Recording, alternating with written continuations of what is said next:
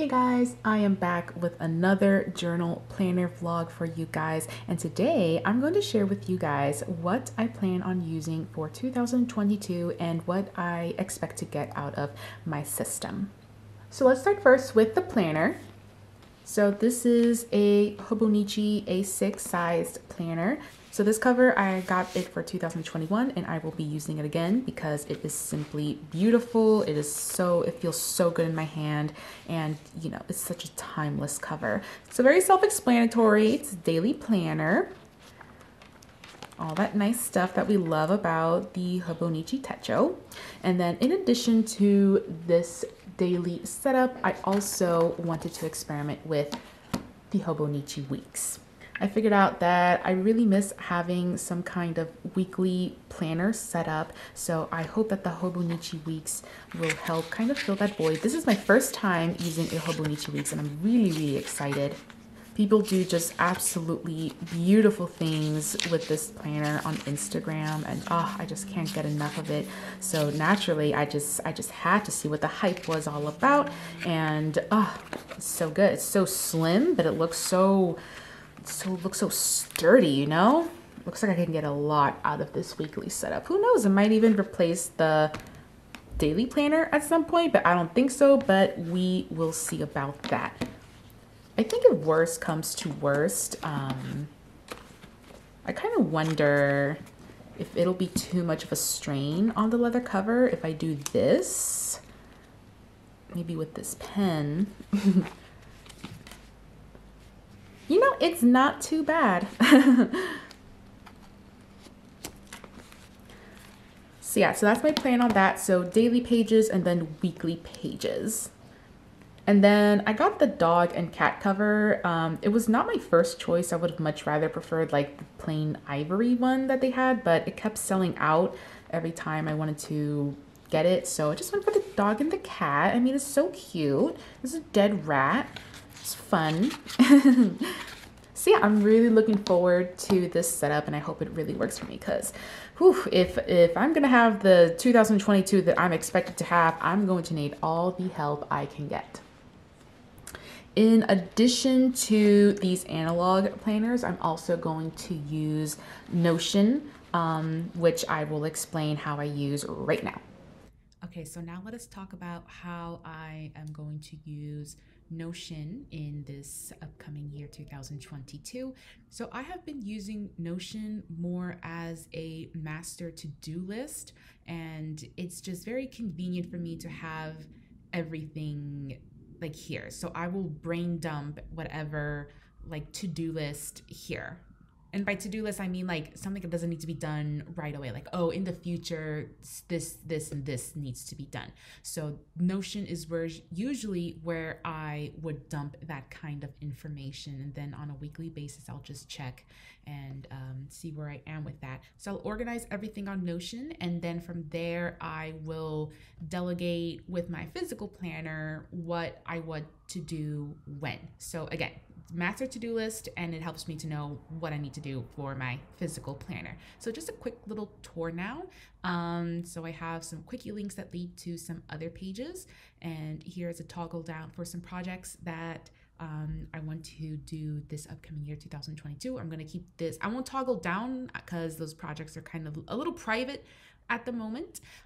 Here I have some to-dos, so clearly things that look like adult responsibilities.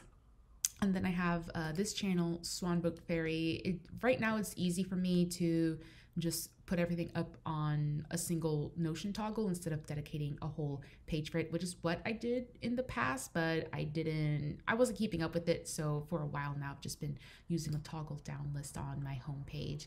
And then of course a calendar. So basically when something ends up on my calendar, it goes on the Notion calendar, my physical planner, and now I have like two planners, the two Hobonichis. So everything's gonna get written down 3 times. Here I have my housekeeping dashboard. So any packages that I have incoming, which I actually do have 2 items that I pre-ordered that I should probably put down here. And then I have apartamento, and this is where I put just random housekeeping things that I need to do in the future. Not a rush now. Plant babies, just some things that I want to do with plants around the apartment. And then shopping. Right now I just want to buy some WordPress templates for some domain names that I have. And then down here I have a toggle for vision boards, so like some ideas I have for next year and long term to put some vision boards together. Yeah, so this is the life hub where I put my personal life and my housekeeping down in. Let's take a look now at grad school. So for grad school, I have this calendar, but I found myself not using it as much during the semester. So I think I'm gonna take this down. But what really matters is just this, right? Where I have toggle blocks for my classes. So every week, I'll put down whatever needs to be done, right? And this week literally had, this class was so chill. No homework, so great, right? So it's like, why did I bother having it? But then this class, I need to update this obviously for the upcoming semester. I just finished the fall semester. So everything here reflects my fall classes. So yeah, I love this page. This definitely helps me to know what I need to do in a week for which class. I swear I did this, by the way. It's just not updated. Anyways, yeah, I will definitely keep using this system. This helped me so much more than like a calendar view. And again, I'll use Notion as a master to-do list, and then I'll delegate on my planner what I want to do and when, and of course the due dates. So that's all there is to it with my Notion. Notion is one of those things that they're so addicting. You want to keep using it and play around with it.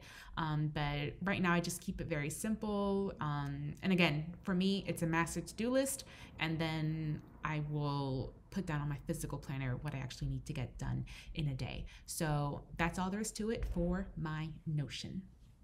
So that was my Notion. As you can see, Notion's great, so customizable, and it can definitely just do whatever I tell it to do. So I think having like that, digital setup in addition to this, I will just, be unstoppable and never forget anything ever. So for journaling, I have these guys. So this is a Hobonichi cover. This is the Reflect cover. It's called Reflect because the cat is looking at his reflection. This is such a beautiful cover, you guys. Look at it. Cloth on the outside, the softest leather on the inside. It is beautiful. The notebook that I have in this cover is this one. So this was a 2-pack, right? Of the Miquel Rius. I really hope I'm pronouncing that correctly, but this is a product of Spain, and these are kind of hard to come by. Like, I have difficulty finding these like anywhere. There are a few available on Amazon, but when it comes to like this like A6 size like thick grid notebook, it's, I don't know, for some reason they're a little hard to come by, but when I get them, I just like, yes, give it to me right now. So this is my system, and then as you can see, it works super well. It's not super snug at all. I can still close it with the first button, not the second button. I have my Muji pen, so good. And I just love this notebook, you guys. It's a grid on the inside. The paper quality is really good. I've had no issues using it with my Muji pen.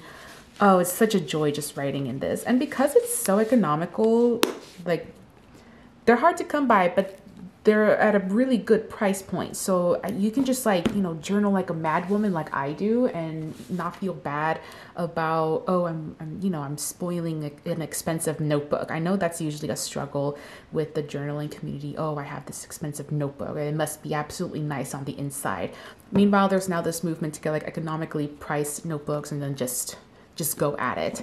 The grid doesn't bother me too much on the sidelines.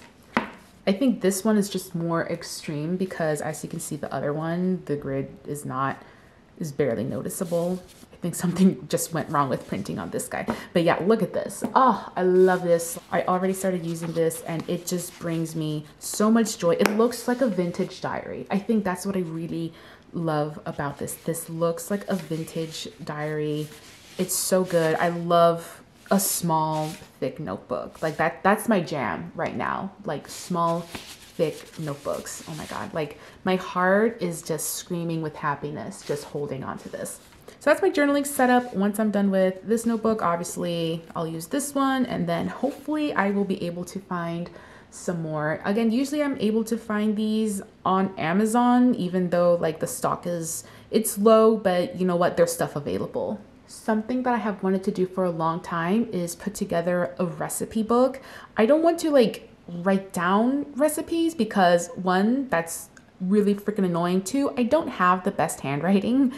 Three, if I'm writing it down, I feel like it has to be perfect. So I can never find like a notebook for a recipe book. You know, I couldn't do that. So I'm just like, oh, well, what if I have like a binder system? Look up recipe books on Pinterest. It's not cute. I don't like it. And so it was a struggle for me to find some kind of recipe book system. Here's what I ended up finding. I ended up finding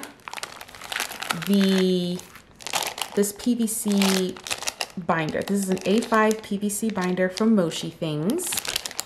I've always been like fascinated by PVC binders. I think they're just so neat for some reason. Like they are very aesthetically pleasing to my eyeballs. And it's like, you know what? One of those might be great for a recipe book. And so on Moshi Things, I also got, I didn't get too much paper for now, but here's the plain notebook refill. I can definitely adjust the printer margins to be able to accommodate this. So I could just print out recipes. It'll be great. And then of course I have a pouch because I'm addicted to pouches, you guys. It's a problem. So this is what I got. This is, Moshi Things doesn't really sell these as a set. So all of these are just like separate purchases, but it's still a pretty good price, I feel, especially if I want to get more of these refills, these paper refills. I feel like they'll always be in stock. I've never purchased from Moshi Things before, but you know, I keep seeing great things about them. Their Instagrams have been so fun lately. Like all these orders that they fulfill, it's so cute. The only thing missing with this setup are dividers, right? For some reason, on Moshi Things at least, I couldn't find dividers that I liked or even dividers at all. I could check again, but again, I just didn't see dividers that I liked for this PVC A5 binder with 6 rings, as we can count. So yeah, I really look forward to finally putting together a recipe book. And you know what, with the PVC cover, I feel like, you know, if there's any kitchen accidents, it'll just be really easy to whoosh, swipe away, you know? So this is my recipe book setup. I can't wait to print up some recipes and really just finally start collecting recipes. Yay. Let us quickly glance over some things I have on standby. So I have a lot of things on standby. It's a problem. I made a video explaining how this became a problem. So this notebook, this Hobonichi cover, has a Midori A6 grid notebook. So this I have been using I have a notebook for like a self workshop, the Artist Way workshop. I'm not sure if anyone is familiar with it, but yeah, this is the notebook that I've been using to do all the tasks and prompts. So Midori notebook is definitely great for something like that. If you ever need to like create a habit or just have like a project that you want to just put everything on. Very slim, very nice setup, very cute. So this is something that I will definitely keep reaching for and using, maybe definitely not on a daily basis, but it's practical enough to just have it sitting at my desk ready to go. I love this cover. I bought this cover in 2018, I believe, and it's the city with the 1 star. And then I do believe that I saw, you know, the plain black with the blue inside. So I think this is a recurring cover, and then the cover on cover, I'm not sure if anyone will be able to find it anymore, but I'm pretty sure I got this in 2018. This was part of their 2018 lineup.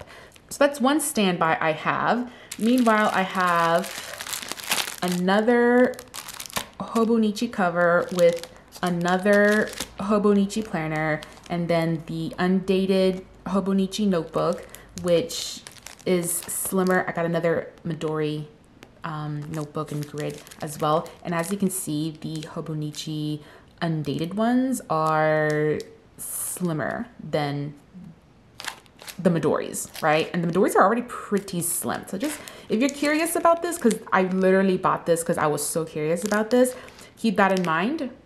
But again, I think this will be great for a use like this, where, oh, if I just want to have like a project or workshop notebook, these are great for that. I'm gonna have the Stalogy notebook. This, yeah, this is just, there's a lot going on. So these are my standbys.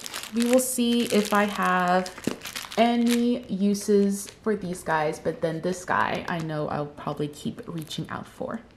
So I guess at the end of the day, like, the things I reach for daily will be these three: the Hobonichi planner, the Hobonichi weeks, and then the journal with the Hobonichi cover.